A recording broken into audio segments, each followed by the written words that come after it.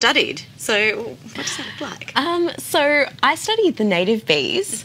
There's been a lot of research on the European honeybee, but not much about native bees. So my research has been looking at the biodiversity of native bees, how we can conserve them in urban areas, the impact of honeybees on native bees as an introduced species, the response of native bees to bushfires, and also identifying and describing new species of native bees. Wow, the bees are so lucky to have you. And you've all noticed, obviously, we have two beautiful bee outfits here. I hope it be obvious.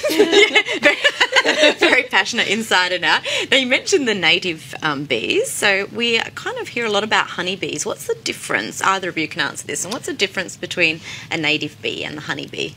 Well, I think Kit would probably be the best qualified person to answer that, seeing as you have a beautiful PhD and a doctorate.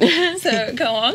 So our native bees are so different to honeybees. Almost everything that you've learnt about bees doesn't apply to our native bees. So most of them don't live in colonies. Most of them don't have a queen and workers. They're solitary or semi-social. They can range in size from 2 millimeters, so really tiny, up to 2.5 centimeters. Most of them don't make honey. Some of them are super specialized and they're only